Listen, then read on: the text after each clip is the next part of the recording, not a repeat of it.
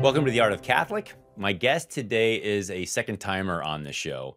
A couple of years ago, I interviewed a gentleman named John Edwards who told his really incredible and radical conversion story, which involved drugs and jail and all kinds of miracles from our Lord. And it's a really beautiful story. I'm going to put a link to the full story in the show notes if you want to go watch that. And I would highly encourage that. But I wanted to bring John back on because since the time of that interview, a lot has happened. He has become one of the leaders of Catholic men's ministry across the country and is really shaking up just everything. You can read all about what he's doing at Just a Guy in the Pew. Just a Guy. Yes, that right, John? Just a Guy in the pew.com. Right. All right. That's Gotta right. make sure I get that right. But you can check him out there. And if you're a woman watching this, and you're thinking, well, this is going to be for me because I'm a female, not a chance. I mean, we're going to talk about things that aren't just for men. What we're going to talk about is the human person. It's for everybody because what we're going to talk about, and we'll go as the Lord moves this, but brokenness, the cry of the human heart, healing, and wherever else, again, the Holy Spirit leads us. So, John, welcome back to The Art of Catholic. Yeah, thank you, Matthew. It's great to be with you, my friend. The first thing that came to mind, you said not just for men, and I thought about both of our haircuts when you said that. I thought maybe we need just for men. I don't know, but listen, I'm feeling you. You know what's so crazy is bald guys have issues that guys with hair don't. Okay, that's right. Let's just get that. I mean, first of all, bald is beautiful. But I had a speaking engagement. I literally just flew home from yesterday morning, and the day before I left, I was picking my daughter's car up from a body shop, and I was looking down at my phone as I was walking in, and the garage door was dropped down 3/4 of the way, and I didn't realize it. And I walked in and just clocked my head. Oh, man. And I mean, I'm seeing stars and all that. I mean, look, you can see a little bit of a mark up on top of there, right? And I thought, this is so typical guy, too. I'm like, I got to fly the next day. And I'm like, everyone's going to see this, right? And I'm like, but the first thought was, I don't want to go get stitches. Like the last thing I want to do is go get stitches and go through all that when I got to fly out in the morning. And so I did what any guy does. I went home and told my wife to super glue my head together. I imagine it must have been like a gong when you came into the garage. Just boom on the doors. Everybody's, oh, Matthew's here. Yeah. But when they did it, it was like a sitcom because my daughter is pressing my head together. My wife was putting the super glue on, and my daughter didn't get her fingers out of the way in time, and her two fingers were glued to my head. So then she's got to pull them off, and it's like taking hair out. I'm like, I don't have much to give, That's right. Oh, it was so classic. I would have loved to have been sitting there watching that. It was not fun while it was happening, but it makes a good story. Sure. Oh, man, we digress, huh? Yeah, no kidding. So I mentioned last time, or at the beginning here, that the last time you're on the show, you gave your conversion story, which has touched a lot of people, and it's really powerful. And for those people who have not heard it, would you please just give us kind of the Reader's Digest condensed version of how you got to where you are now? Sure. Yeah, I will. And first, I just want to say thank you, Matthew, because you were one of the first people that ever had me on. And, the encouragement you gave me, just your friendship over the years, you've just become such a good and close friend. I really appreciate all of that. And for you giving me a platform to be able to share about what the Lord had done in my life and what he's doing now. So thank you again for that, my friend. But It's my pleasure. Yeah. So short version, I was born here in Memphis, still live here, 45 years old, married with 3 kids, and grew up Baptist here in Memphis for about 18, 20 years of my life. Most of my friends went off to college, and I lost my community with my youth group and my church. The next age up was well above my parents' age for something to do after you were in the youth group. So I enrolled at the University of Memphis, didn't know what I wanted to do with my life. Was very lonely going to school and just working and all those things. And so I joined a fraternity, and it was one of the worst mistakes I made in my life because it was just not for me. I didn't realize I had father wounds and a lack of affirmation in my life, and that I had, places that really needed healing. So I looked for those things in other people and other things. And in the fraternity, I wound up working my way into groups, trying to fit in, trying to be cool, trying to belong with folks that, did a lot of drugs and drank a lot and womanized and all those things. So that's what I started doing too. Before long, I had done every drug you could think of, every pill from a pill cabinet, LSD, ecstasy. And then I made a horrible decision in my life one day to do cocaine, and that decision followed me through 17 years of my life. I was working in an auto parts company and had been from high school all the way to college, dropped out of school, and continued this job. But I wound up becoming a Fortune 250 salesman of the year multiple years and was making over $200,000 a year before I was 24 years old with a massive drug problem that nobody knew about. I full heartedly believed in the way that I've been raised, and so many men believe they have to be, is a one man army, and shove things down, don't talk about them.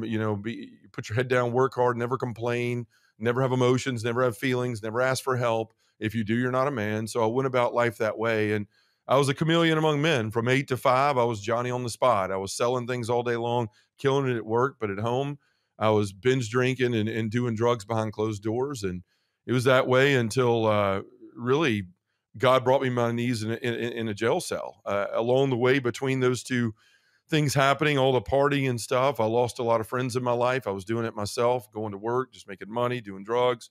But I met a girl that was Catholic that I wound up marrying, who's the angel of my life. Her name's Angela, and she told me along the way the guy she was going to marry was going to be Catholic. So I thought, well, heck, I'd given up my faith and didn't practice anything more. My relationship with Jesus was basically just, hey, God, I need this every once in a while, and that was it. But Angela and I fell in love. I never really told her the truth at all about what was going on in my life. I never took the Catholic faith seriously. And this went on for multiple years after the birth of my 3 children, until finally in 2016 during Holy Week, I was brought to my knees and found myself in a jail cell in downtown Memphis on a felony charge of the possession of cocaine on Holy Thursday. I was arrested on Holy Thursday Hmm. after I'd made God a promise the previous weekend before, during the confessional at a men's conference, that I was going to change my life. Obviously, I didn't keep that promise. And God put me in a place where I'd have to finally sit down and look at him. And in that moment, he came into that jail cell in the midst of me saying, how did I get here? And finally admitted that I had been doing nothing but lying, and I'd been selfish and living for myself. And all I wanted was a chance to be the husband and father I should have been. In fact, in that jail cell, I remember saying to myself, at least now I don't have to lie anymore. At least now everybody will know who I am. And the Lord came in and he showed me this young evangelist I had been in the Baptist church, and I was always involved in the faith. And he started saying, look, you were joyful then, and you haven't been joyful in a long time. And you can be that again if you allow me into your life. And so I begged him for a chance to change my life. I surrendered my life to him there. It had been so long since I prayed, Matthew, I didn't even remember how to do it right. But I just kept telling him, I'm look at what I've done. I've failed. I can't do this alone. Please come back into my life and give me a chance to be the husband and father I should have been. So he did. My wife is a saint. She didn't divorce me. It wasn't, she'll tell you it had nothing to do with me and everything to do with the vows she made to God in the church that day. After that, the next year, I realized I had to be different. That very first weekend when I came home, I got out of jail on Good Friday, and I went to my dad's farm for Easter away from my family, and some crazy stuff happened there. Again, folks can go check out the previous video on your channel that we did together. But long story short, I spent a year realizing that I couldn't just quit doing drugs and binge drinking. I had to be different. I was still the same selfish guy inside and the same person that was broken. So I had to start working on myself. So I started praying every day. I had a priest take me under his wing and made me go to confession every Friday and made me go to daily mass every day and showed me how to be a lector. And so I became a daily communicant, and I still am today. The Lord changed my life through the Eucharist and through the Holy Mass. And that priest said, hey, you could probably do something for other men. And so a year after I'd been working on myself, I'd read 40 Catholic books or something like that. I started I started a men's group. I walked into a room and basically told 30 men that we had randomly called and didn't tell them what we were doing. All the brokenness of my life, scared to death, snot crying, thinking I'm going to get kicked out of this school, or going to get kicked out of the parish. And when I sat down after telling my story, I said, I can't be the one who's broken.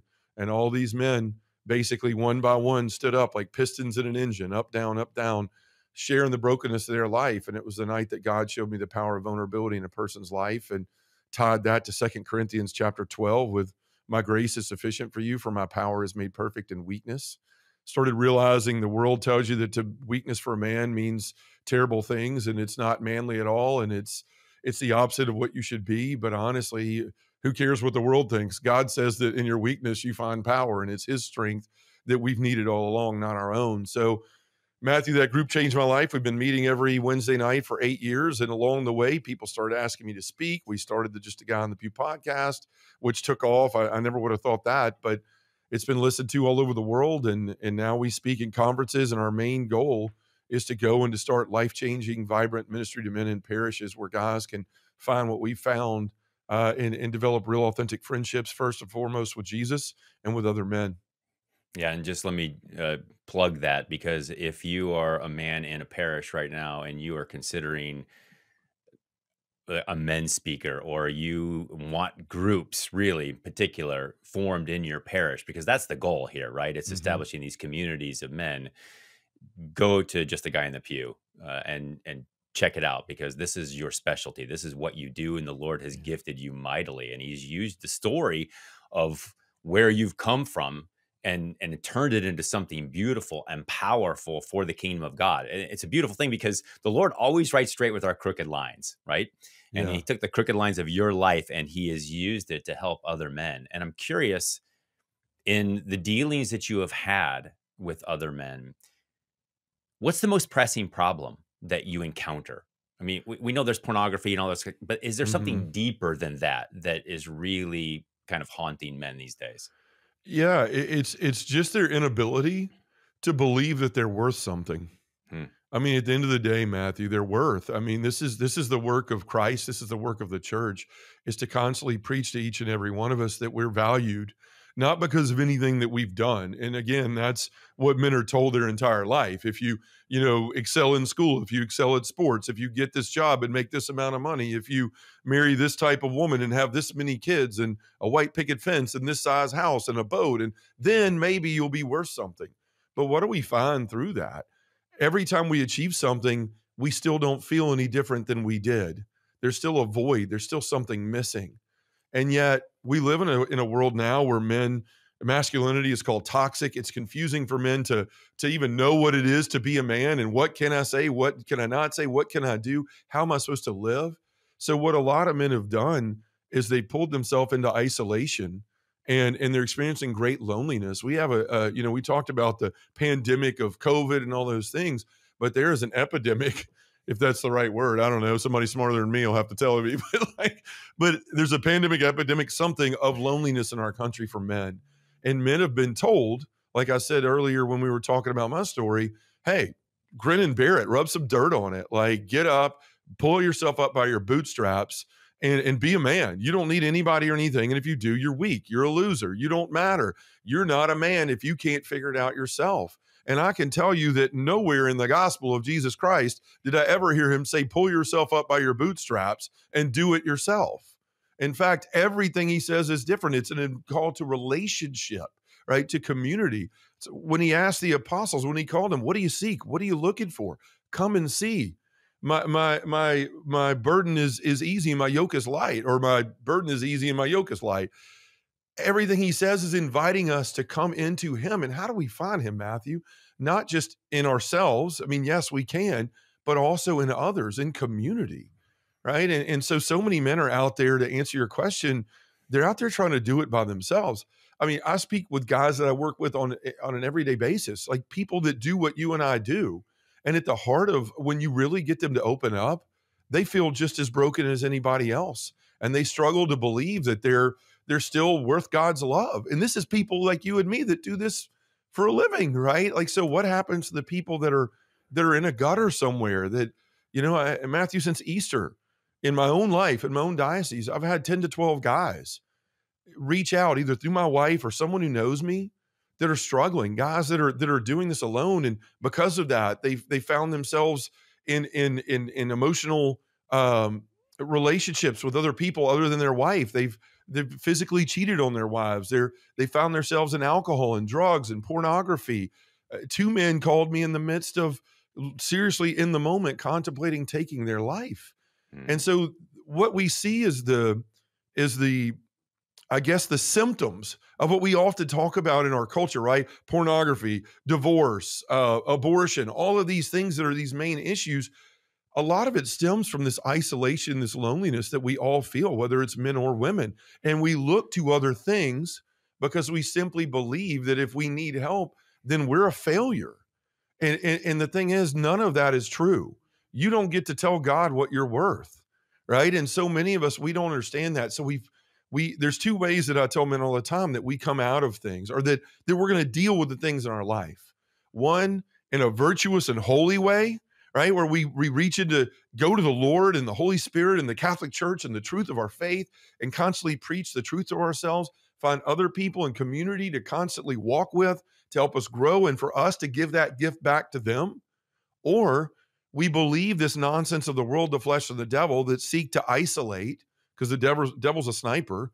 He wants to put one in your gut, not in the head, because he's not merciful. He wants you to slowly bleed out and take a lot of people with you. So you either deal with it in that wholesome way, or you try to go it alone, and you wind up a casualty of the world, the flesh, and the devil, because you're not meant to do that alone. That's why Jesus sent out the disciples 2 by 2, and why he always called people into relationship.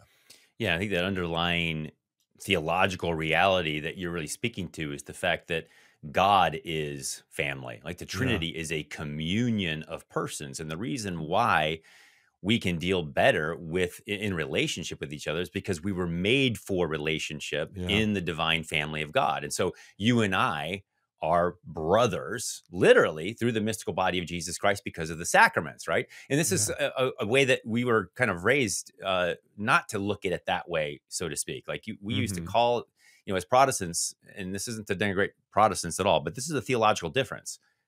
We would call each other brothers, right? Or Mhm. sisters, but there wasn't a reality there because we didn't have the sacraments. So Amen. even though baptism was efficacious as a Protestant in the name of the Father, Son, and Holy Spirit, we didn't believe that it did anything to us other than a public profession of the faith. But as Catholics, we believe it incorporates us into the family of God because we're joined to it through Jesus Christ. And this movement through the rest of our lives is supposed to be done in the community of the mystical body of Jesus Christ in relationship with other believers. And to your point, the world doesn't want us in communion with each other. I mean, and they certainly know that men coming together, in particular, I think women more naturally form relationships and bonds, right? Mhm. Men just don't naturally do it as well. And we have to be brought out of ourselves. But what it speaks to, again, too, is our value. You mentioned that men just don't see themselves as valuable unless we accumulate things or whatever it might be. And yet we can never scratch that itch that we Yeah. want more. And the reason why is because until we understand that we are literally sons and daughters of God, made for and destined for his divine family, then we're going to keep trying to fill it up with other things, right? And Yeah. it's just the new car smell always goes away. Like nothing is going to satisfy us. And that's really what I think you're speaking to. Yeah. No, it is. I often say that when I'm speaking is, we all, you get, like, I bought a new truck a couple of years ago, the first new vehicle we'd had in a long time. I rode in And, it, man. yeah, I know. That's right. Yeah. And so we're sitting there, and, like, for the first 6 months, I'm like, nobody breathes in here. Nobody touches anything. Like, this car is I'm washing it like every hour on the hour, outside, and, looking at the black carpet for specks of dust. And then, like, 6 months later, there's, like, McDonald's wrappers in the back. There's, like, boogers on every window, from not mine, from my kids. Like, it's just like, well, I just want to clarify, they weren't my boogers. But it's just like, it's another thing that goes away. And this is where I think it goes to the point of men and women together. You talked about the shows for everybody, and it really is. Even though we do men's ministry in our parish missions, everything we speak about is identity, who you are, whose you are, and what you're here for, right? A relationship with Christ. And I think what this speaks for is, like, it speaks to is we continue to get these things, but they never fulfill us, right? And people say, I just want to be happy, but the point is not to be happy, it's to be joyful. Happy is fleeting, and Christ didn't say, I came to make so that my happy will be your happy and your happy will be complete. He said, my joy may be in you, and that joy is found not in things, but in relationships and in peace, and first and foremost, a relationship with Christ. I mean, that's what changed my life. In that jail cell, he came and he met me, and it was reintroducing himself to me in his invitation. Sometimes in our faith, in the Catholic Church, we have beautiful traditions and beautiful rituals and beautiful rites and all of those things. But sometimes the relationship with Christ can get lost in that, right? Mhm. We kind of go, and it's like, well, I'm going to do all these things, because if I do all these things, then at the end of the week, I'll feel really Catholic and maybe I'll avoid hell. Well, the point is not to avoid hell. It's to do everything you can to get to heaven, to be with the Lord, who is your best friend and your Lord, the love of your life forever. But we could get so drawn into these just, well, I'm going to pray this devotional because these people said I should, and I should do this. But we often forget that every one of those things is to draw us back into that relationship with Christ. And as you well know, Matthew, that relationship with Christ is what informs you about the truth about about him first and foremost, and his Father, and then you with the power of the Holy Spirit that resides in you, so that you can understand, okay, there is a God, and he is not some judgmental, angry police officer that wants to that's keeping up with everything I do wrong and can't wait to send me to hell when I die. Like, that's not who God is. God is a loving Father who has sent the one thing that he loved more than you or I to die for us so that we could be there for him forever, with him forever in heaven. And so when we start to understand that, like, I'm beloved, I matter. And that's what I tell people when I go speak. I'll say, guys, like, you think that God is sitting up there disgusted with you. But here's the thing, at the end of the day, God knew everything you were going to do in your life before he ever made you. And he still decided to make you in spite of all those things he knew you were going to do wrong. What does that tell you? That God's not up there looking at you at like some disgusted thing, the way we might have looked at our father or somebody in authority that we were wounded by when we were young or didn't have the best relationship. He's up there rooting for you every day. And yes, he wants us to repent and return to him. But that's the thing. God doesn't care what you've done in as much as you repent of it. If you don't, that's when he cares. He cares about what you have the potential to do. And the thing is, we have to get all this junk out of the way and start listening to the right voices in our life. You know, it's like, I don't know about you, Matthew, and I'll say this sometimes I'm speaking, is like, how many times do you feel like you've had a conversation all day long and you've never said a word to anybody? Right. And it's just in your head. And most of the time that conversation is negative. Like, it's just all day long, you're beating up on yourself. And this is where so many people find themselves when they don't know the truth of who God is. It's one thing to know it here, but to know it here in your heart, where it transforms everything and you build that relationship, then you could start preaching that truth. And Matthew, this is why I think so many people are broken and lonely, and why you look at suicide rates today and they're higher than they've ever been. And 73% of suicides are from young men. Right? From young men that just simply believe there's no reason for me to live because I've believed all the garbage in my head that is not from me or from God. It's from the evil one. And so we simply pull back, we isolate, we stop having friendships. If we do, they're friendships of convenience. They're not real authentic friendships. I'll go to a conference, I was one in Columbus with like 3,000 men. And I asked them, I said, how many of you have real friends, like authentic friends in your life? And every hand went up in the room. And I said, how many of you guys have somebody you can call right now and tell them you struggle with porn? And every hand in the room went down except for like 4 maybe. And this is the truth. This is the point to why you asked me, what do I think is the real problem at the root of it, is people just simply don't believe they're good enough and they're worth anything. And we're really good at putting on smiles and I'm fine and putting on masks. And Lord knows I did that for years and years in my life. But at the end of the day, we all know we're broken. So why not spend the energy trying to be better instead of trying to act like we're not broken? Yeah, and I would also add to that. I mean, you know that I'm always hammering on the life of prayer, right? Oh, yeah. Because you can't know who you are in relationship to Jesus Christ unless you're in conversation with Jesus Christ. I mean, this is the Catechism says that prayer restores man to God's likeness and enables him to share in the power of God's love. And so prayer is where Christ kind of seeps into us, because you become like the people you hang around with, right? And so Oh, you yeah. need to hang out with the number one guy instead of just the guys who are going to use their bowling words all the time, right? At home, you need to be with Jesus so he becomes a part of you, and that's where you begin to understand your identity of who you are. And Yeah. obviously, it's not just for men; it's for all of us, right? Yeah, It's for for women as everybody. well, and children, everybody, because we're made for that relationship with him.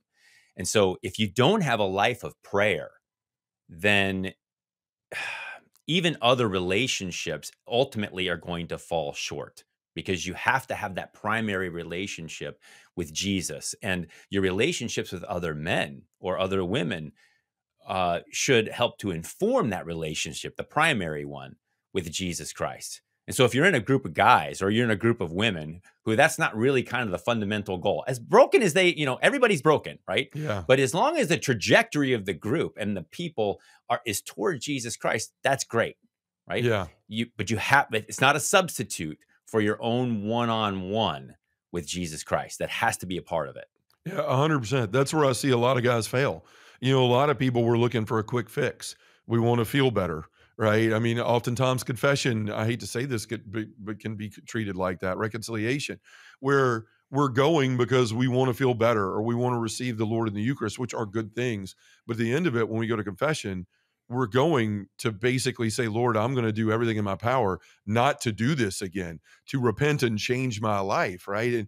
And so often, like I see it in men's groups too, and in women's groups, it's really all ministry. It is just like, I'll go and then I feel better because I've done something. You can sort of experience these same things at conferences and weekend retreats where you go up the mountain and, we're all like Peter at the Transfiguration, let's stay here, and Jesus is like, man, we got to go back down the mountain. Like, it's not about being here or here. It's about being here. And it's exactly what you say. Like, you have to have your own spiritual life. No one can do it for you. And a lot of times I'll see people come in and they're having real problems, and then they get kind of their shot of Jesus, if you will, not to be like, inconsiderate of our Lord, but just to say like this cheap shot of mercy in the moment and think, okay, I'm all better now. I'll just go live my life by myself. And what happens? We get in that cycle where we repeat everything. And it's like Scripture says, you return to your vomit like a dog, because without that continual grace pouring into your life that you have to seek on your own time. You can't come, I don't care what group it is, one of ours or any other group that's out there, no matter how great it is, you cannot consistently be the Christian that you're called to 1 hour a week. You cannot. You have to fortify that time and those relationships with your own spiritual growth. And it's exactly what you talk about. I mean, this morning, Matthew, I got up, I hit my knees before my feet hit the floor. Lord, help me to surrender your will today. Help me to understand what it is. Help me to live for others. Just a quick, I love you, Lord. Thank you for waking me up for another day, and help me to put you first. And then the office of the readings, right? I read that this morning. I prayed before you and I got here. I'll go to mass after we're done. And then I'll open the scriptures at some point this afternoon and play a little Russian roulette with the Bible and see what Jesus has to say, right? And those things in my life. And it's necessary, because if I don't do that and I'm not feeding myself, then I can't feed others, whether it's in a men's group in my parish or my family, more importantly, or anybody on any of these things that you and I do. So we have to realize that you're 100% right. Like prayer, the liturgical, and Pope Benedict XVI says this, is that we need the liturgical life of the church, scriptures, prayer. That's how you develop a real encounter and relationship with the Lord Jesus. And until we do that, another quote from him that I'm going to butcher, I'm sure, but he says, until you really encounter Christ, you will see your faith as nothing but institutional. And it's why most people don't see it as a source of joy, right? Because it is all about that relationship. But just like any relationship in our life, Matthew, we have to pour time into it. Just like your relationship with your spouse or your children, or if you want a good relationship, you have to spend time with it. And no one can do that for you. Not me, not you, not the men in the group. You have to do it. Hey guys, we'll be back to the interview in just a moment. Are you or a group you're part of seeking authentic Catholic spiritual teaching that will finally provide understandable, serious formation and direction? Do you want to learn to pray more deeply and make actual spiritual progress? If so, I'd like to introduce you to the Science of Sainthood. It's an online teaching program that offers step-by-step Catholic spiritual formation for people who are ready to move into a real relationship with God. Featuring a series of beautiful bite-sized video courses, meditations, and scripture laid out in a particular order, you'll finally discover a clear path to holiness. We also offer video studies for parish groups with workbooks and leader guides, as well as individual courses for personal study. Based on spiritual giants like Saints John of the Cross, Teresa of Avila, and many others, the Science of Sainthood is dynamic, practical spiritual guidance specifically designed to draw you into a closer communion with God. You've never seen anything like this until now. Go to scienceofsainthood.com and experience what tens of thousands of Catholics the world over have already discovered. Scienceofsainthood.com. More than education, this is transformation. And I would say something to people, who are listening to this right now, and they're like, "Okay, you guys are talking about a life of prayer. I hear this all the time. I know I need it. I'm not exactly sure how to do it." I would just say this: if you don't have a life of prayer right now, it's not rocket science. I mean, really, and when I say a life of prayer, really, what we're talking about isn't just vocal prayers and just saying the litanies that we memorize. All those are good and fine and beautiful, and vocal prayer is certainly a part of our lives. The Catechism says it remains an essential element of the Christian life. What I'm really talking about, and what the church is really talking about, is meditative prayer. And you Mhm. have to spend this time in an interior conversation with God. And it's super simple. All you do is take a Bible or a saint book or whatever, but Bible's the best, right? It's a divine book. And you read slowly through the passage. Slowly, right? And this is after you kind of calm yourself down. You don't want all kinds of thoughts running through your head, but calm yourself down, quiet place, just pop open the scriptures, begin to read one of the gospel passages. If something jumps off the page at you, pause. Just enter into conversation with God about it. Jesus, what do you want me to learn from this? What are you trying to tell me? Is there somebody, I need to forgive? If there's something that I need to deal with, show me. And when that moment is over or you get distracted, go back to your reading, right? And just do that on a repeated basis. It's that simple to enter into this interior conversation with Almighty God. And if you will take 10 to 15 minutes a day and you will spend it, and it doesn't sound like much, but I'm telling you right now, if you've never done it, it will be really hard and you'll get really distracted a lot, which is totally fine. The Lord understands, right? Saint Teresa of Avila says, just give that distraction back to the Lord and he turns it into a prayer itself. But just practice that. And over time, just like anything else that we do, just like a golf game or whatever, you do it more, you get better over time. And realize this relationship through prayer is what you're literally made for. And Mhm. so practice that, because as you were saying, John, you can't give what you don't have, right? Yeah. You've got to fill up with God so that you can overflow out of yourself. It's not a matter of giving something so you lose it either. That's a problem sometimes. We get so Mhm. active that we're just kind of like the grace is flowing out of us as fast as it's coming into us. We want to Sure. be reservoirs, says Saint Bernard of Clairvaux, where overflows out of us into the fields around us. But you have to fill up with God. And just one other point I want to make: Teresa of Avila says that the intellect, so your understanding, your knowledge, is a blind faculty in your soul. And what she's basically saying is, excuse me, the will is a blind faculty, not the intellect, but you need to inform the will. If you come across situations on a daily basis and you're like, I need willpower to overcome this temptation that I'm experiencing, right?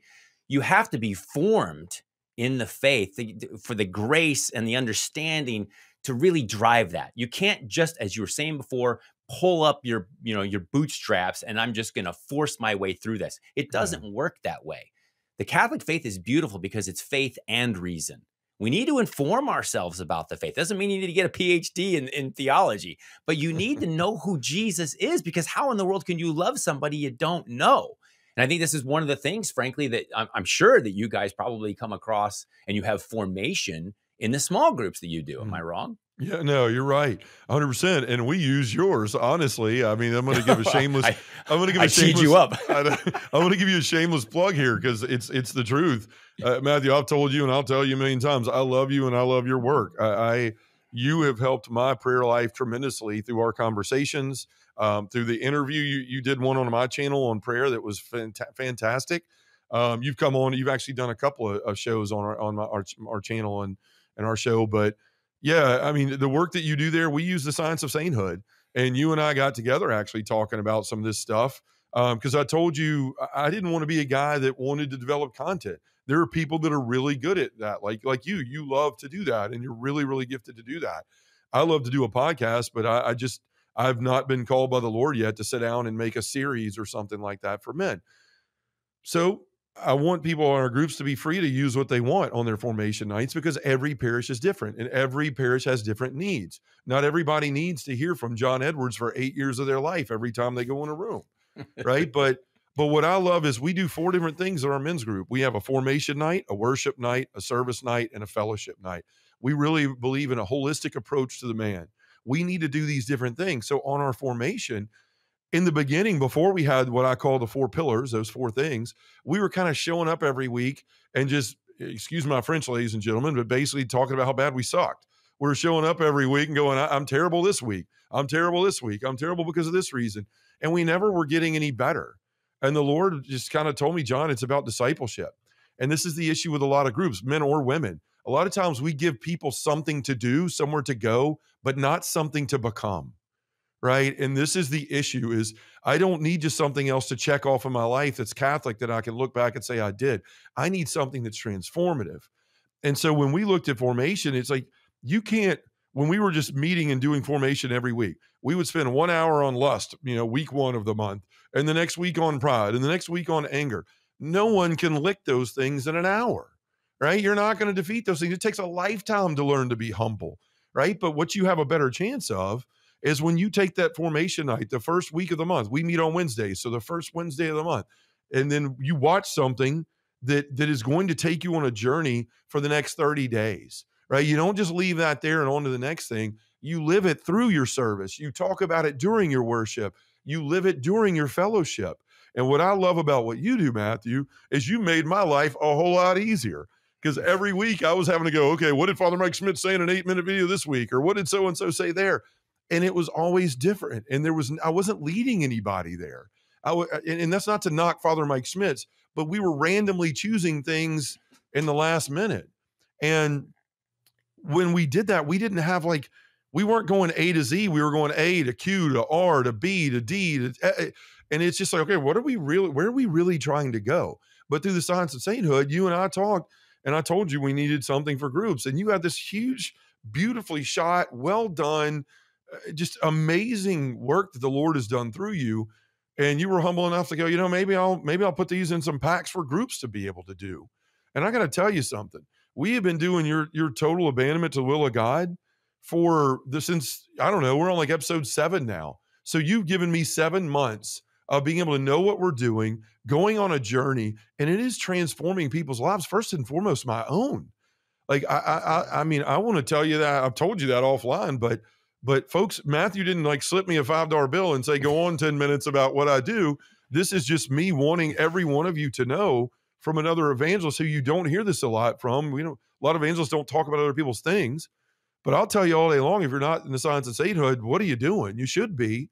And if you've got a group, you should certainly look at his group packs, because that total abandonment to the will of God, I've been going through things in my own life and changes. I'm Lord, what do I do in this ministry, and how do we grow, and what do we do?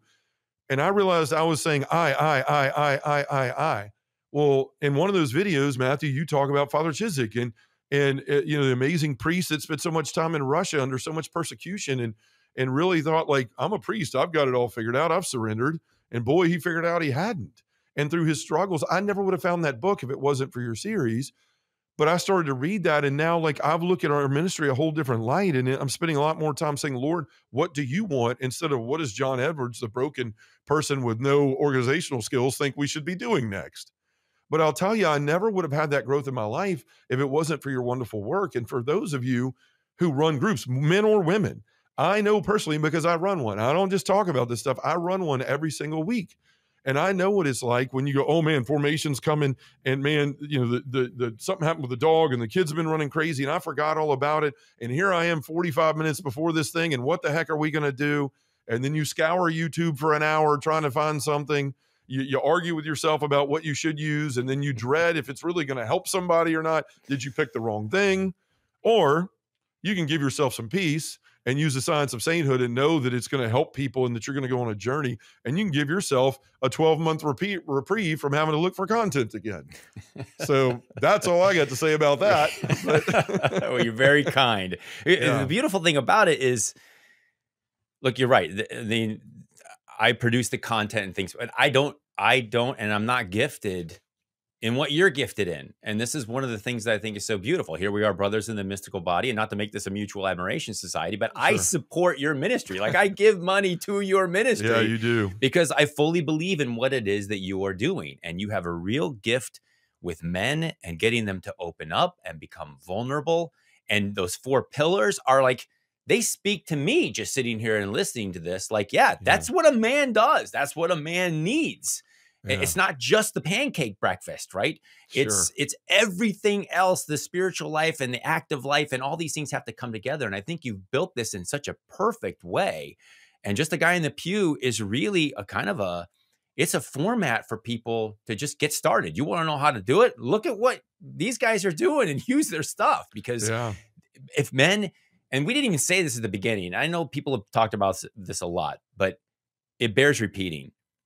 The church is going to go the direction that the men in the church go. Amen. It is, and that's not to denigrate the role of women at all, but praise God for the women who have been going to mass faithfully and saying their rosaries and praying and carrying Catholic men on their back while Amen. we've been asleep, right? Yep. Praise God for them.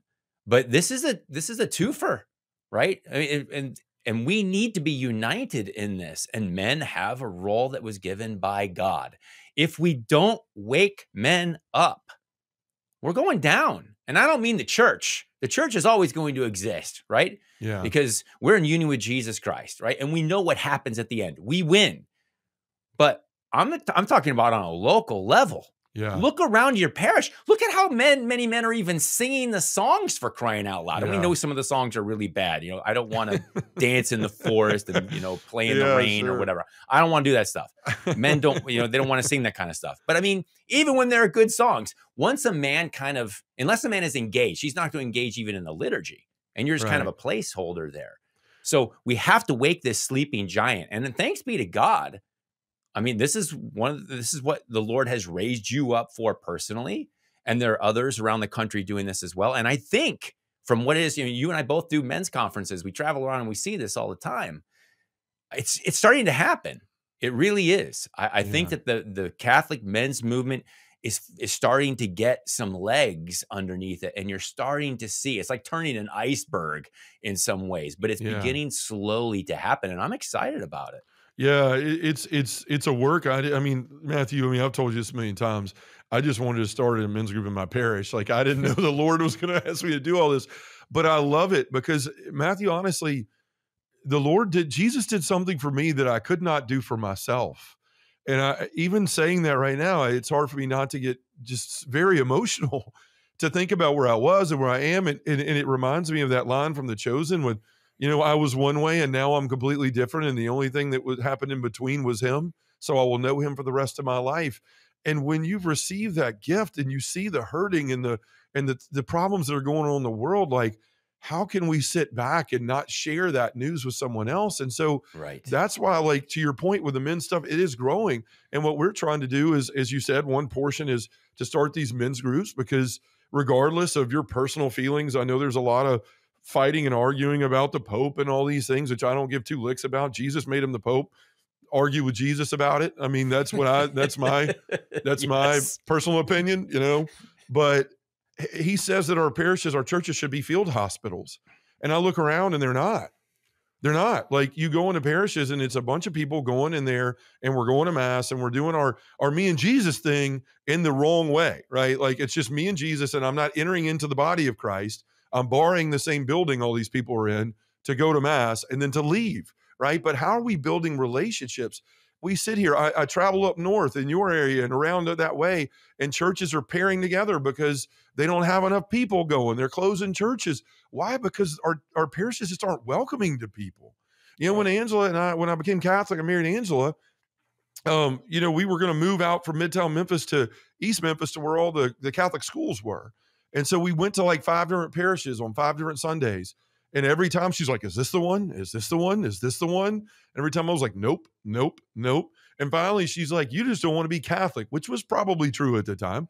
But the other thing was, I've been in 5 churches and no one's spoken to me. Like, I'm 6'8". They saw me, like, it wasn't like they didn't like, oh, we missed him. Sorry. A big, ugly, bald guy that's, taller than the crucifix they're carrying down the aisle is standing there and no one spoke to me. And it really, as a former Protestant, Matthew, I'll joke about this, but it's true in essence. Before I got out of the car in a parking lot, I would have had 17 new friends, been invited to 40 birthday parties. People would have had my social security number. I'd have had 12 cups of coffee, right? And I'm not saying that we have to do that, but what happens? And there's this push in the church now for like small groups and because a lot of times we follow what the evangelicals are doing, right? Small groups, a big thing there. We need small groups here. And what I've seen is like when we have small groups at parishes and they're usually meeting out somewhere else, like in Joe's backyard with his 4 buddies. Well, that's great. But when I'm a guy that is just down in my life, whatever it is, experiencing homelessness, addicted to something, in the middle of a divorce, I had a guy reach out yesterday on Instagram and said, "Thank you for your podcast. They're helping me through. I've recently gone through a divorce and it's horrible. And I'm alone." Right. Back to our original point. But what if that guy walks into a church, the Catholic Church, this big, beautiful thing that's made to draw you into community and relationship, and he walks in to the parish office and says, "Hey, I need help. Is there anything for men?" "No, I'm sorry, we don't have that." We failed. We failed. And this is what we're trying to do, is to get people to see, like, great, look, men's conferences are great. I love to do them. But I've gotten to the point now where I don't do a lot of them unless they're willing to work beyond the conference. Jesus doesn't want one rally day, one day of the year, and then we'll forget about men until 364 days later. We've got to have constant community in our life. And I speak that because if it wasn't for the community I'm in, I would not be the man I am right now. I think I would have fallen back, maybe not into drugs and alcohol, but definitely into selfishness, into unforgiveness, into anger, into ego, pride, all those things. These men keep me that way. And so our ministry, we want to build places where men can go, because as you've said, when men are missing, we're always going to struggle in the church. Angela, my wife, will be the first one to tell you, even though she is a way better Catholic than I will ever be, she will tell you it was when John changed his life and started to lead the family that everything fell into place, that our children started wanting to be altar servers, that they wanted to pray every night, that they wanted to pray the rosary. It wasn't because I'm just some amazing human being. They look at the Father, and there's a point in their life when they get into those teen years, when they start to realize, oh man, I'm not going to be a kid all my life, and I'm going to have to grow up. And for whatever reason, they look at the Father as the person that's going to show them how to be an adult. And if the Father isn't there, it's like two hands coming together, the mother to hand off the child to the Father. And when the Father's not there, there's this gap, and the children fall right off in the middle of it. And this is why we're in the place that we're in. So I would just say to any man listening to this, no matter what's going on in your life, no matter where you are, no matter what your relationship may be with your spouse or your family or your friends, there's an opportunity to take the place that God made for you in your life. But it starts with the things that Matthew and I are talking about here. And you've got to turn away from the things that you've used for self-medication, for crutches, for all those things, and turn to the divine healer in Jesus Christ and let him into those places. So many of us are holding the things in our life like this, and we have to allow Jesus to come and slowly undo those fingers and get into those things so that we can see and believe that there's a possibility for us to be different. Yeah, And and that the goes for men reason and why, women. Yeah. yeah, absolutely, for all of us. And I think the Yeah. reason why, just speaking to the whole reason for men and the role they have, we're supposed to be reflecting God the Father, right? Yeah. And that is our role in the family. And we all know we all fall short. Yeah. Don't let that keep you from trying to be that. You're like, I could never be good enough. How am I supposed to be God the Father? You're never going to be good enough. Yeah, this is what grace is for. That's what the life of prayer is for. That's what sacraments are for. Yeah. That's what these communions of small groups and men's groups are supposed to help you to be that man, right? Yeah. You're never going to achieve full perfection here, but we're all supposed to be in process. And the Lord promises that he's going to make up what it is that we are lacking. And it's funny, I was thinking back to my Protestant days when you were talking about how someone, you would have so many people coming up and saying hi to you Sure, already, yeah. like before you even get out of the car when we were Protestants. It's funny because our separated brethren, which is what they are, right? I mean, they are our brothers in Christ. I Yeah. want them all to be Catholic because I want them to experience what it is that we have, but they are our separated brethren. But what struck me years after I became Catholic is that they were so good at community, even though they lacked the real thing that made us one together with the Communion, Eucharist, right? Mhm. And it was almost like they were recreating the wheel. One of the mega churches that I went to for a while outside of Chicago, we would have like, it was funny because it was like the Wednesday, Thursday services were for like the real Christians. And then the Sundays were the seeker services for people who were completely and utterly unchurched. And so what they would do with us on the Wednesday, Thursday night Bible study / services, we'd have our like 45-minute sermon from, whatever guy. And then they would encourage us to go into the food court that was in the church with like 8 restaurants out there That's and like crazy, man. break bread together, right? Yeah. And I remember looking back on this and going, "Oh my goodness." They're basically recreating the wheel. Like it was liturgy of the word and then liturgy of the Eucharist. I mean, it wasn't the Eucharist, obviously, but we're Yeah. listening to the word and we're going and breaking bread together. And I was like, these people are so good at community. Mhm. And we're so terrible at it as Catholics. Yeah. And we've got the Eucharist, for crying out loud. Yeah. We have got to be better about this in relationship with other people. You're 100% right. I mean, it's like I said, some of the benefits of a men and women's group is if you're doing it in a way that I believe that the Lord wants it to be done, you're sharing your life with people. And what that does is like some guys will come in. I had a guy a couple weeks ago, and he's had some addictions and things like that. And he came in the room and he sat there with his hat down and he just didn't say anything the whole time, barely looked up, and he shot out of the room. And I followed him out of there and said, "Hey man, well, you left pretty quickly. How are things? Are you going to come back next week?" And "Oh yeah, I can't do all that right now." And I said, "You don't have to. Yeah, nobody's asking you to come in here and pour your guts out. But did you hear anything from other people?" And he goes, "Yeah, I realized a lot of other people struggle besides me. I'm Right. not the only one." And that's one of the biggest things that you want to get across in a group is that we're all not perfect. We're all broken in some way. And it's not to sit there and compare to go, "Oh man, I thought I was bad. Johnny over there, he's real horrible. I feel so much better." That's not what it's for. It's to sit there and go, "Man, like there's a commonality in all of our lives. We are imperfect. We are broken." But you can also see that there's a way to be better by not focusing on the mistakes. It's just like temptation, Matthew. You talked about not trying to will your way and growing in the faith and understanding it's through this formation of understanding that it's through God's grace that I can make it through these things. As men and women, we focus so much on what we do wrong. We go into confession, and I know because I've done this. I go in there and basically want to hand the priest a baseball bat and say, "Beat the heck out of me. Tell me how terrible I am," right? Just bruise me up because I deserve it. Instead of looking at it as this is an opportunity to go and experience the grace and understand what true forgiveness is. But so often we focus on the fall, not the getting up. And it's when we focus on those things that we continue to live in that manner. And having these groups is eye-opening that like I'm not the only one on the mat right now. And maybe we can get up together. And when we fall again, we could be there to help each other up. That's what I love Jesus said to Peter. He says, "Simon, Simon, the devil has demanded to sift you like wheat. And when you have returned, when you have turned back, strengthen your brothers." Right? It's not just about you coming out of your mess and then going and living your own perfect holy life over here. It's about using your struggles and your witness and the things that you've gone through in your life to reach back and help your brothers. And this is what it's all about.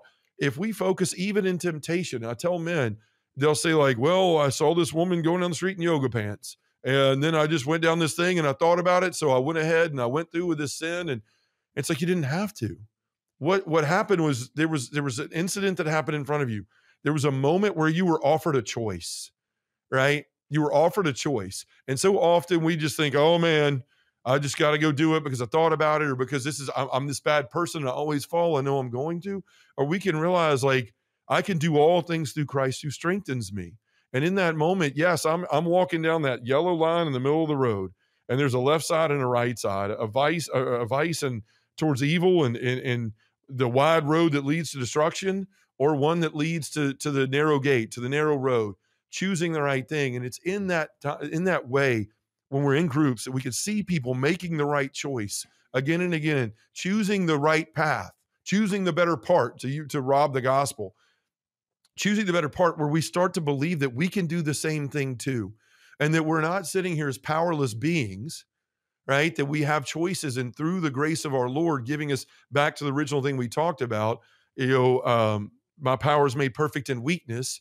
We could borrow the strength of the Lord to be the people we need to be. But if we're sitting in our homes, isolated and constantly with our own set of cattails, lashing ourselves about how terrible we are, then that ends in one way, in a way that is not with the Lord, in very dire circumstances for a lot of people, or we could simply believe something beyond ourselves, that there is a God, that he loves you, that he desires for you to be in relationship with him and other people, and it is completely possible, not on your own, but with his grace and with the grace that he gives others around you. That is our faith. And that is what our parishes need to have, whether you're a man, woman, a child, a zebra, whatever. Like, we need to have that for everybody. And in our ministry, as long as God allows it, we're going to do everything we can to help do that. I mean, even Angela's women's group, to speak to women here, this 4 pillars isn't just for men. Angela started a women's group. They were using walking with purpose. After a while, the women were seeing like all the different things we were doing and said, we want to do stuff like that too. So they still use walking with purpose for their formation night. And then they do the other 4 pillars and they go out and do things women like to do. I mean, they worship, they serve, and then they'll go do stuff that women like to do. And so this kind of thing works for everybody. The point Amen. is, it's not about putting a name on it. It's not about me owning anything or the ministry owning anything. The problem in the church is we have 3 reasons why things don't exist. Father wants one, but he's too busy. I'm swamped. I'm overwhelmed. I'm understaffed. I'm trying to pave the parking lot. I'm trying to administer the sacraments. I'm not going to start something I can't see to myself because I don't want it to fail. 2, the people who feel called to do it are beaten down by their shame because they're listening to the wrong voice in their life, so they never stand up. Look at the apostles and look at their lives and see what God did with them for reaffirmation here, folks. Right. And then 3, I'm a super formed person. I can recite the Summa in my sleep, but I don't know how to start a men's group. Like, what is? So the thing is, we exist to give people those things, to take the excuses away. You don't know how to do it. That's okay. We do. And it's not built on you owing just a guy in the pew your life for the next 20 years or $99.99 a month. It's here's the methodology. Here's this. Take it. Let the Holy Spirit build this for men or women, whoever's using it, into whatever that it needs to be. And then go out and do the things that you're now confident that you can do through the grace of our Lord and through the plan that you have laid out before you. Yeah, that's beautiful. And just to go back to something you said, you mentioned, the better part. And this goes back to something we were talking about before. That's Luke chapter 10. That's the Mary and Martha story. Yeah. And that better part that Christ is referencing is what we're talking about, in that the better part that Mary chose was sitting at the feet of Jesus Christ and growing in that intimacy and relationship with our Lord. It wasn't that what Martha was doing, running around with a chicken with her head cut off, was bad. It was wrong. No, that's the active part. That's going out and serving other people. She was making a meal for Jesus Christ, for crying out loud, right? Yeah. And he can smell the cooking. He can, that's a real way to serve.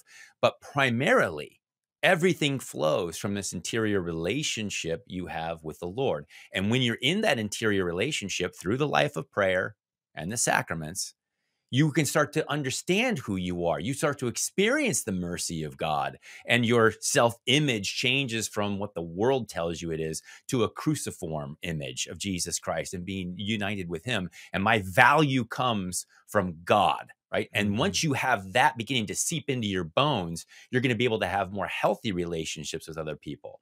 And one other thing too, you talk about you going into a confessional and like beating yourself with cattails and you're like, hit me, Lord. Like, I need forgiveness. A lot of times the issues that we have isn't as much that we haven't forgiven ourselves as we haven't forgiven other people as well. And our lack of forgiveness to others who may have wounded us and caused us to have this bad view of ourselves, that's something that is really powerful. And there is a healing that has to take place, even of things that have taken place in the past, so that we can see them as God allowed that for a purpose. It might have been bad. He didn't cause that evil to happen in my life, but he allowed it to happen. And if I will see that as something that he allowed for my good, it allows me to then move on, to get past it, to forgive those people and grow more in the interior life with Jesus Christ, and then grow in my relationship with other people. That's 100% right, Matthew. I mean, it's so many of us, we ask the question, why do I keep doing this? Right? Like, whether it's porn, whether it's anger, whether it's unforgiveness, it's whatever your sin of not choice, but your repetitive sin is, right? we like, Lord, why do I keep doing this? And even St. Paul says, I do not do the good I want to do. I do the That's evil I do not right. want. Like, even the second greatest evangelist who ever lived behind Christ is saying, I can't, why do I keep doing the wrong things? We all experience this. And to your point, sometimes you have to dig deep, and this is where the relationship with the Lord is. You have to trust the Lord. Like, you're not going to let anybody come close to you in anything that hurts. It's like going to the doctor and you got a broken arm, and then he touches the bone sticking out of your arm and goes, that hurt? Yes, it hurts. Like, why are you doing that? We don't trust people to come into those places unless we have an intimate relationship with them. This is why we need to have that with the Lord, so that instead of clenching around these things, we let him open them up and pour that healing balm in there. That's what vulnerability is. The Latin root of the word is vulnus, which literally means wound, right? And so you're opening that up so the Lord can pour his graces in there. But I'll tell you, like, some of us out here, we're wondering why we're behaving the way we are. And it's probably because some kid slapped us on a playground in third grade that we've completely forgotten about. It embarrassed us in front of everybody. And our whole life, we've had inadequacy wounds and we never understood where they came from. In my situation with my father, he never told me I love you. He never told me he's proud of me. So what did I do? I overcompensated. I was arrogant. I was more than I should be. I had to be the best at everything. I had to be number one. I had to be the funniest. I had to have the last word. And I wondered why I never had real male friendships in my life, because people would meet me and 2 weeks later, they're like, I really don't like this guy. Like, and it was because I had wounds with my father. And thank God, I'll mention a friend, Dr. Bob Schutz, and his work at the JB2 Healing Center. I've spent a lot of time with Dr. Bob and now work alongside them doing healing men's conferences. And if I hadn't dug into those things, I would have still been going into the confessional and going, why do I act this way? Why do I feel this way? But now, when I feel something welling up in me, let's say, I turn on something and I see another evangelist and they're doing really well. And then something peaks in me like, well, man, must be nice, right? I mean, I'm human. That stuff happens, right? I can stop now and go, wait a minute.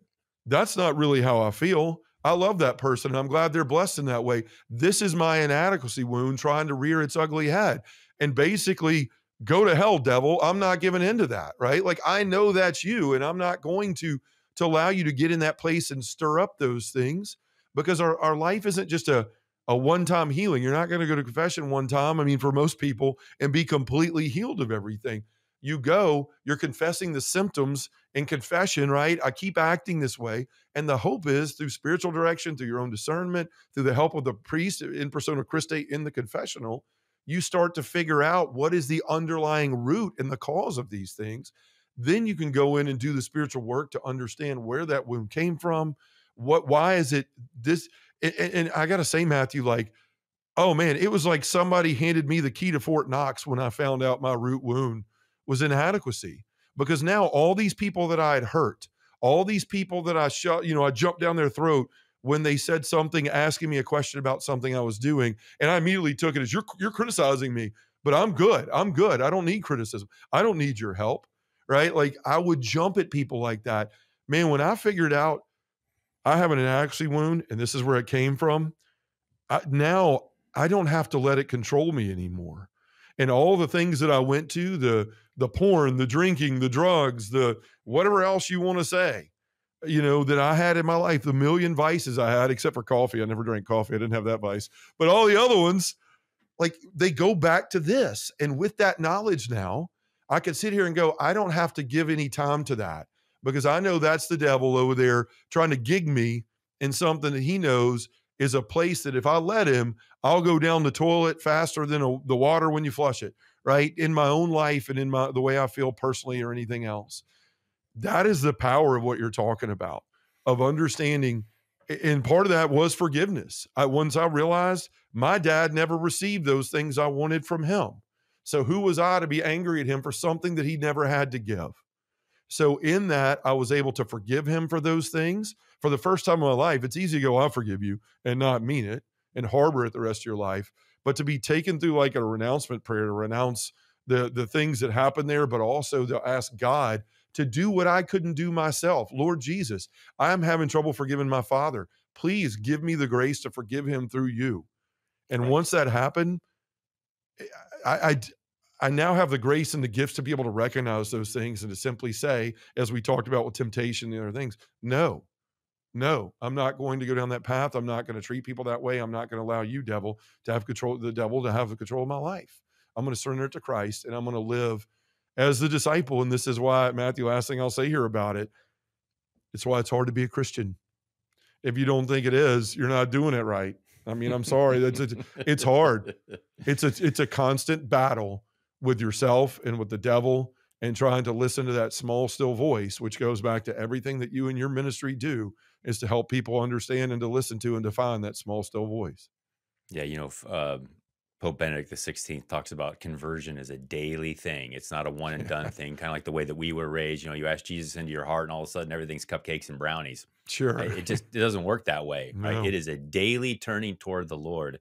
And one of the things I'll say too, with regard to that forgiveness aspect, or whatever your kind of wound is, or even your predominant fault, because every one of us has a particular fault Sure. that's heavier than others. Just like we're more virtuous in some way, like some virtues are stronger than others, we got predominant faults as well. Ask the Lord. Like, the Lord wants to show you. Ask the Lord, show me. Because this is the kind of when you sin, when we're in a state of mortal sin in particular, but just sin in general, it blinds the intellect. Like, it makes you dumber, right? And so you can't see yourself, and you can't, we learn to rationalize. We learn to, look the other way. We compartmentalize our lives. Like, you were talking about this before. I go to church on Sundays, but I go do all these other things. Yeah. Man, even when you are to the point where you are striving for virtue and you really want to be holy, it's very easy to be blind to your own sins. And so ask the Lord to show you what those things are. And he's faithful to that, because he wants to heal you more than anybody else, because he loves you more than anybody else. Yeah. And learning to see yourself for who you really are, right? In your own inadequacies, because all of us have an inadequacy wound, on some level, right? Because of sin.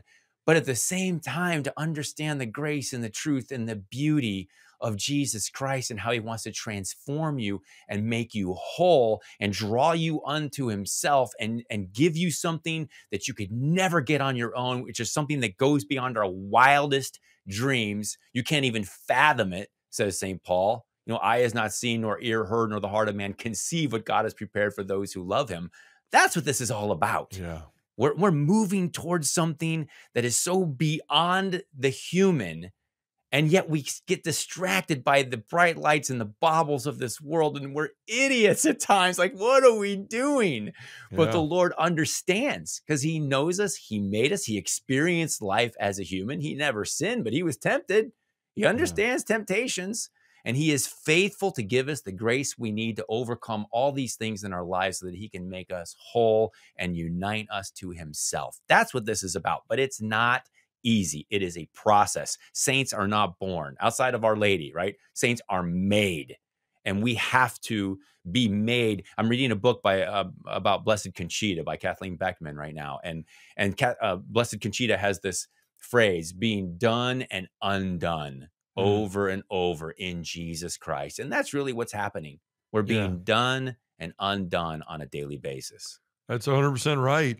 We got to quit whistling past the graveyard, right? Like, quit acting like you don't see what you see. To your point of what you were saying, I mean, just look at Lent.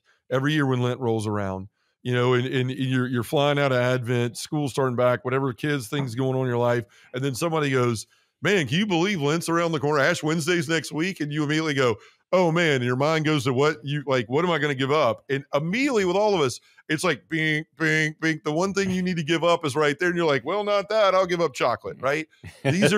We all have that thing that we know is not right in our life. And the thing is, you don't have to run from it.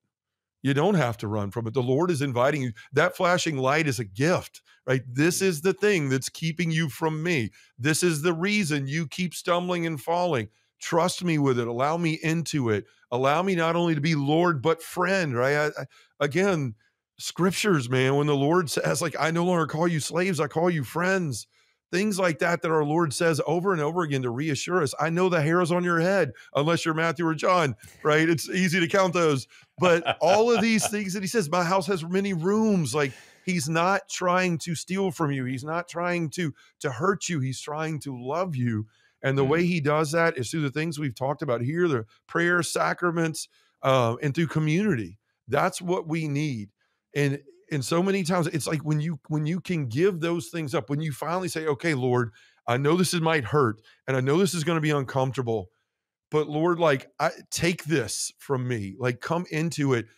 There will be a joy in your life that you'll eventually get to that is undescribable. I've found it in my own life to where I realized I have white knuckled the steering wheel of my life, my entire life, to the point where I have arthritis. And as soon as I let go, like, it was just, oh my gosh, I didn't have to do that. All I had to do was give it to him. And I'm not saying it's easy. You've mentioned, done, undone, all those things.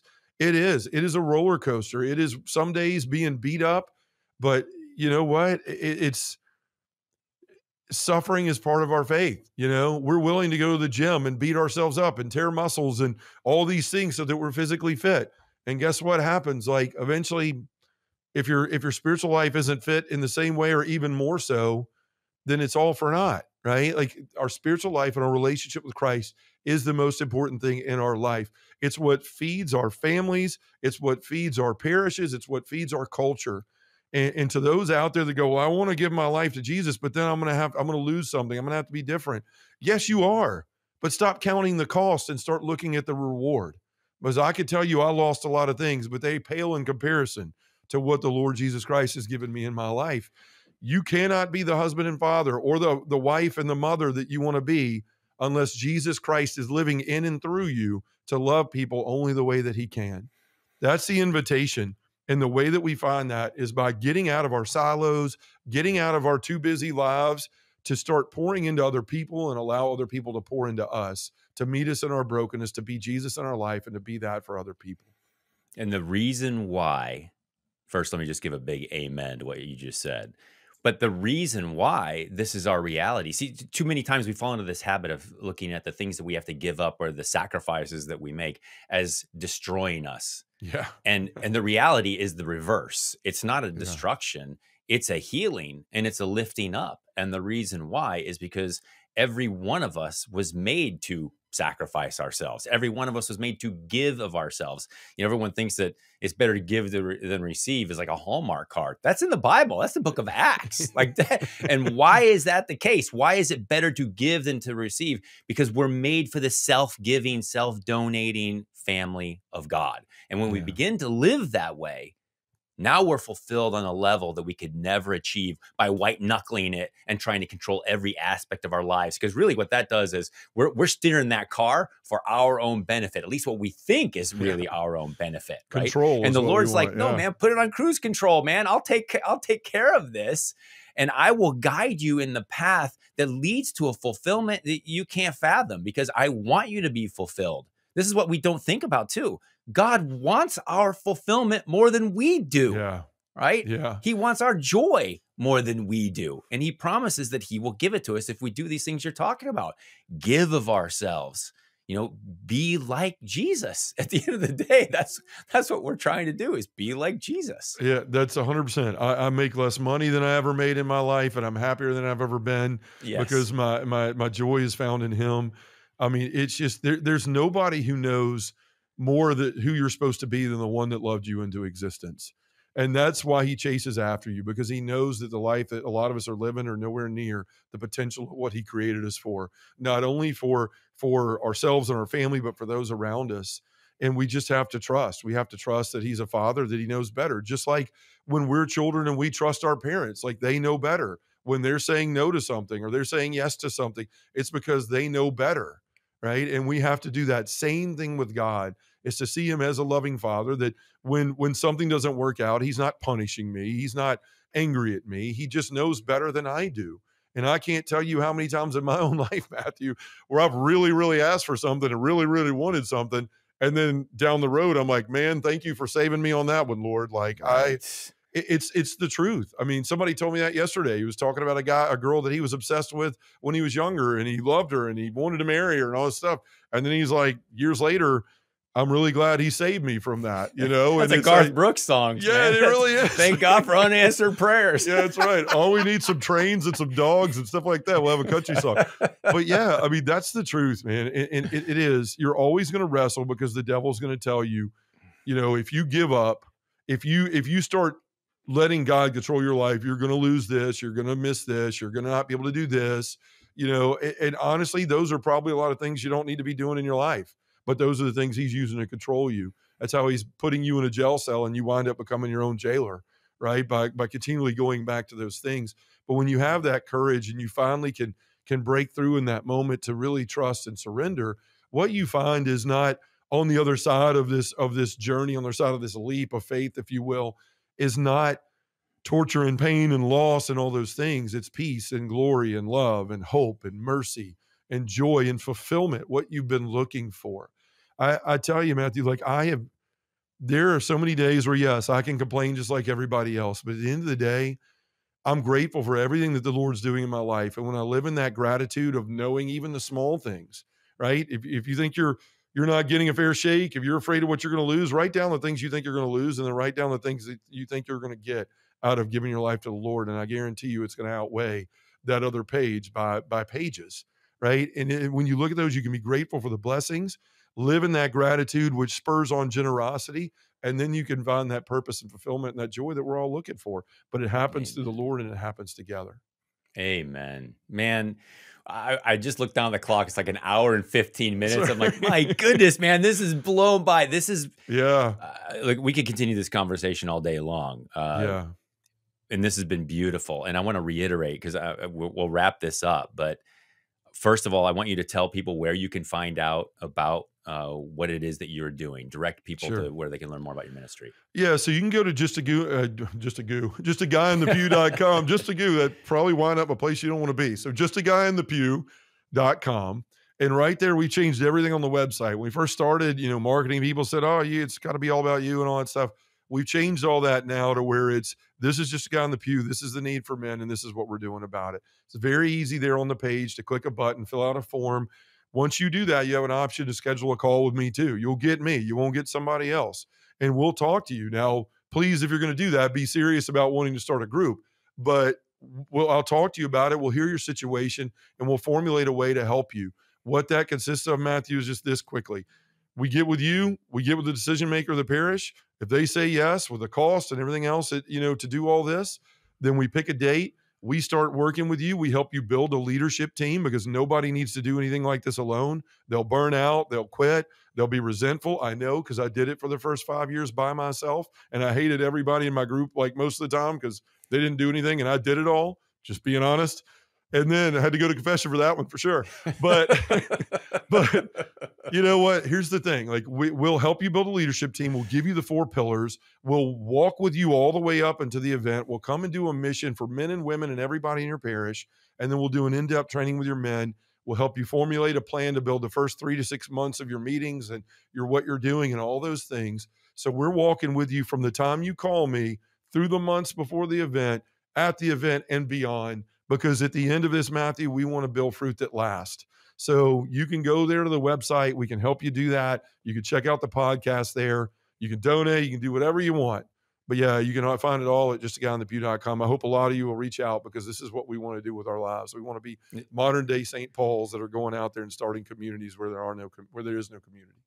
Amen. And like I said before, you know, I support you. I encourage others to do so as well. I really Thank you. believe in what it is that you're doing. It's a one-stop shop for men's groups, but that's something, you know, anytime you start groups, anytime you're doing something in parish life, it should be ordered not just to like, it's not just about the group. It's about the transformation of the person, which leads to the transformation of the parish, which Amen. then leads to the transformation of the community, and it's so on and so forth. Like it's a ripple effect. You start with one guy, you change his life, and there's that ripple effect that was going to affect so many others. And I Yeah. applaud all the work you're doing. I know the Lord has more in store for you, and I'm in awe, like just sitting back and looking at what the Lord has done with you since the time that we first got on together, and just watching you build this over the past few years, and really kind of hone what it is the Lord wants you to do. You have a gift for this, you really do, and it's beautiful.